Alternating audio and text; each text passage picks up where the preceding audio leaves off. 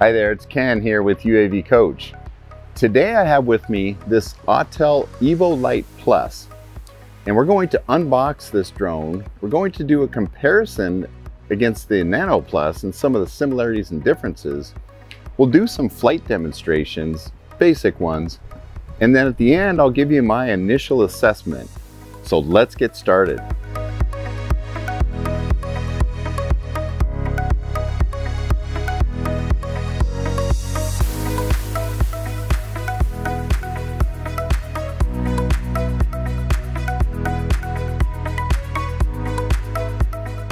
So here we go, the Autel Lite Plus. Let's get this thing open and we'll look at what's inside real quickly. And then we're going to take this out and get a quick demo and kind of do an introduction to the drone. So let's get it open. Now, compared to the Nano Plus, this is the bag's a fair amount bigger. So with this premium bundle, we have the shoulder bag. You've got the accessories with the cables and such, the multi-charger. Of course, we have the controller. The controller is, again, kind of the standard Autel controller. What do we have here? We have, of course, the drone itself. Again, this is, if you saw our last video we did on the Nano Plus, this is quite a bit larger. With the premium bundle, you get 2 extra batteries. Let's see what else we have in here. Of course, we've got the charger and the other power cable, and that's it.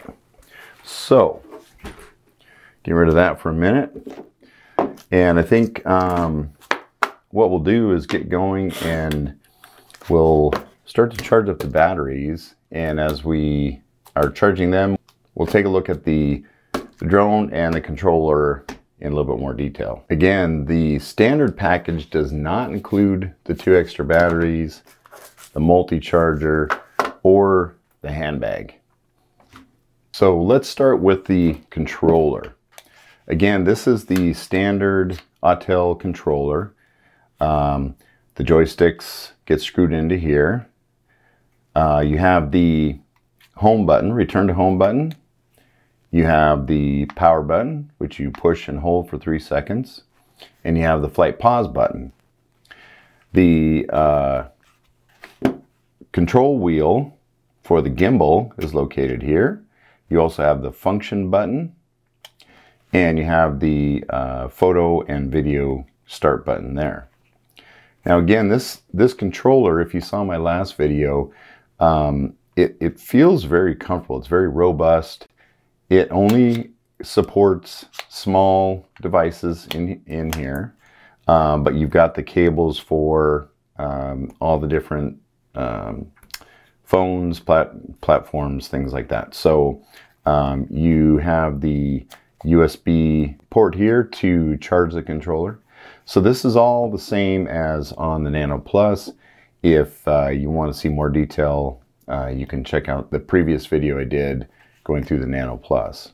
Now, the drone itself, as I mentioned, it's actually quite a bit larger than the Nano Plus. This is the Nano Plus, and this is the Lite Plus. Again, this is 249 grams, and the Lite Plus weighs 835 grams. So let's take a look at the drone in a little more detail.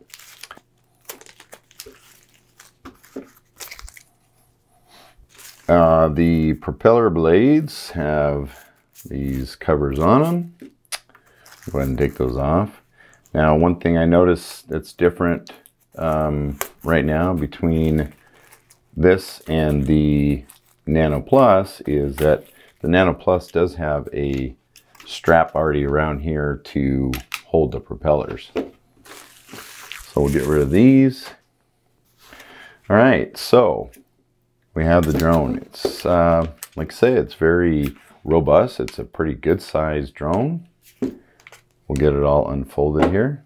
Now, notice the battery's just half installed here, maybe on purpose, I guess. Can plug that in. So let's kind of start from here and we'll work our way around. The propellers, different than the smaller models, the propellers are not screwed in. These are the type where you push down and twist to remove and install them. They fold just like the other ones. Now the arms here are look to be made of composite material, very solid arms. Coming around on the front of the drone, you've got the obstacle avoidance sensors. Of course, you've got the camera and gimbal cover. On the back side here, you've also got obstacle avoidance sensors. The battery, as I mentioned, just kind of clips in like so. You've got the power button on the back. You've got some air vents here.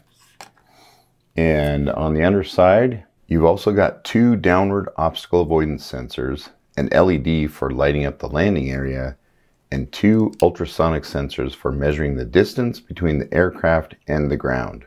The camera has a 1-inch CMOS sensor. It takes 50 megapixel photos and it takes 6K video at 30 frames per second. Now, if we take a look and compare the specifications on the Autel Lite Plus versus the Autel Nano Plus, as I mentioned, the video is 6K at 30 frames per second versus 4K at 30 frames per second on the Nano Plus. You have both 50 megapixel pictures on both models. The Lite Plus has the 1-inch CMOS sensor. The Nano Plus has the 1/1.28 inch CMOS sensor. The Lite Plus has a 4-axis gimbal versus the 3-axis gimbal on the Nano Plus. They both take HDR in 4K. They both use the Skylink signal transmission system. The Lite Plus has a wind resistance of level 7, whereas the Nano Plus has level 5. The Lite Plus has 6 gigabytes of internal storage, and the Nano Plus has no internal storage. The Lite Plus maximum flying time is claimed to be 40 minutes, whereas the Nano Plus is 28 minutes. Now, obviously, the Lite Plus is much bigger than the Nano Plus and much more substantial. I'm guessing that this drone will be more stable in flight, just because of the size and stability there. But we'll go out and test some of that. So that's about it for the unboxing and setup. We're not going to go into great detail on the Autel Sky app. If you do want to know more about that, check out the video that I did on the Nano Plus. I went into much more detail on the Sky app. So for now, let's head outside and go get testing. When you first start up the Evo Lite, you'll probably need to update the firmware. And at the time of this video, the current version is 1.3.27. And anytime you get a firmware update notice, you should go ahead and update it. It generally takes about 15 minutes or so, sometimes a little bit longer. And then what you have to do is reboot the aircraft and the remote control. So we're rebooting the remote here, restarting that, and restart the aircraft. Initializing aircraft attitude. Please take off later. Okay, so what we'll want to do then is calibrate the compass, and on the Evo Lite Plus, it is the same procedure as the Nano Plus and all Autel drones. There's 3 steps. The first step is to rotate the drone horizontally 360 degrees, and then you rotate it vertically 360 degrees, and then horizontally on its side 360 degrees. We'll go ahead and do the automated takeoff to start off with, and get the drone in the air, and we just kind of look at the hovering capability. The drone hovers pretty well. The Autel drones seem to move a little bit more than the DJI drones that I've flown. They move up and down slightly sometimes, but really not too bad. The controls here are pretty good. A little bit different than the Nano. They just are a little bit slower, but that's to be expected with the heavier drone. But the controls are responsive, and the drone handles just fine. Now, as far as obstacle avoidance, it's similar to the Nano Plus, where you get the yellow notification on the screen at about 30 feet, and you get the alert beeps and tones when the drone is, once it gets too close to an object, it turns red, and then you get the crosshatch red, and the drone will not move any closer to the object that it's sensing. As you fly away from obstacles, the intervals of the beeps and the intensity of the beeps change as you're getting further away or not right next to an object. Then it slows down, and as you get away from any objects, then it will eventually just stop beeping. So we'll go ahead and check speeds. In this case, in standard mode, we did a flight here of about 100 feet distance, and we reached a speed of about 22.5 maximum. And I will note that the speed both going forward and back was pretty close to the same. There wasn't much wind here. We weren't flying too much wind, but there was a little bit of wind. Then when we switched to ludicrous mode, we covered the same distance just to try to see how fast it will get move in that same distance, and we were up to about 32.3 miles per hour. Ludicrous going backwards wasn't quite the same as going forward. As far as some differences in video capability, the Lite Plus does have log color and HDR. The log is available in all the frame rates. The HDR function is only available in 30 frames per second or less. And for the Lite Plus, the 4K resolution goes up to 60 frames per second. Nano Plus only goes to 30 frames per second. And in addition, the Lite Plus has video resolution up to 6K, but it only goes to 30 frames per second in 6K. Now, another thing that we wanted to test on the Lite Plus was what we saw on the Nano Plus as well. Looking at quick shots, and in this case, we're doing the orbit maneuver. 3, 2, 1, go. And as you can see, right when it first starts, the drone kind of races away from the subject. It loses the center of the target, and then tries to find it and get back to it. That's an orbit mode. And then also flick, it doesn't seem as pronounced, but you still have the same thing where right at the beginning it kind of loses the target, and then tries to regain the center point that was identified.